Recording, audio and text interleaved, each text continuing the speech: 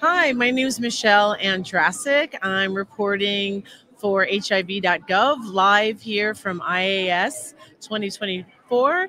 And I have the great pleasure of being joined by Dr. Carl Dieffenbach. Now, Carl, you and I were at the opening plenary this morning, and we heard some really great HIV vaccine information. What do you think was the great takeaway message from this morning? So what we heard specifically about from Dr. Dieffenbach was an approach called germline targeting. And what germline targeting is in the human body, there's thousands and millions of individual cells called B cells. What the germline targeter is the key recruiter that can go in and find that one magic cell that will grow up someday to be heavyweight champion of the world or the best Olympic athlete ever in the antibody category. Because as you know, there are 4 different sites of vulnerability on the HIV envelope. So each one can have a germline targeting component that can go in and say, this specific cell is the one we need. And then we pull it out, we make it grow up, and then we train it. And we train it like you're training an athlete. And someday that cell will make the best antibodies ever. That's how we're going to get to an HIV vaccine using germline targeting. Yeah, I love that analogy. It is so fantastic. It is. We're going to use that for our community engagement. I think it works. For everybody can understand the notion of everybody can be an athlete, but only certain athletes can be Simone Biles or Usain Bolt or any, you name it, Lionel Messi. Right. Exactly. Well, and that wasn't the most exciting. Well, maybe it was the most exciting, but another exciting session was the cabotegravir and the safety in pregnant women. How exciting! What do you think was the big message there? So that message was, we've had, when we started the cabotegravir study, 084, we were coming out of the dolutegravir scare in Botswana.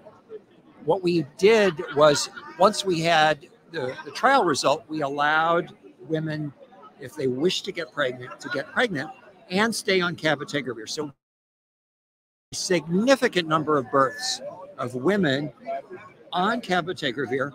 We've used the to under pharmacology, but best of all, it's really safe and quite effective. And it is just a great step forward to a point where I think very soon we will see this in WHO guidelines. I remain hopeful for that. And then we can start thinking about cabotegravir during the prepartum era, during pregnancy, postpartum, and then during the breastfeeding period. Yes. What a way to bend the curve. Yeah, so great. Well, what do you think the message is for health providers who are working with pregnant people or working with people who are thinking about getting pregnant? What we need to do, get the message out to the healthcare providers, is that this is coming, and start talking to your population now about if you feel vulnerable to HIV and their population, we can help you stay safe and protect your child, and also be able to breastfeed without fear. Yeah. And so, now where my heart really lies, community engagement. The last part of the plenary this morning really talked about community engagement and some of the missed opportunities and the opportunities that we have available. So what did you get out of that? So I think it really painted a kind of a dim, kind of depressing picture of the missed opportunities. And it really is this intricate balance between missed opportunities to engage community. And then because we don't engage community, there isn't demand created. Therefore, the people programming don't order the medicine.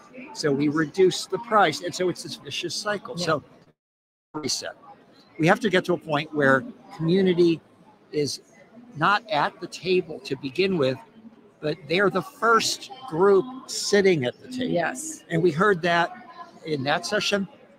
We also heard that in the cabotegravir session, where the discussion was, now it's time to really ask women of childbearing age what they need in terms of they think a way cabotegravir could be used to help them. Yeah, I think it really underscores the importance of creating those relationships with people, creating relationships with community, and ensuring that throughout the research process, you've got community, they're in your conversations, they're offering guidance and direction, and more of a team effort with our community.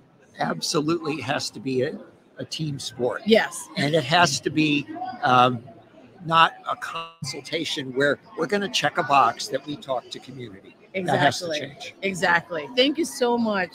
Always a pleasure. Always a pleasure, Michelle.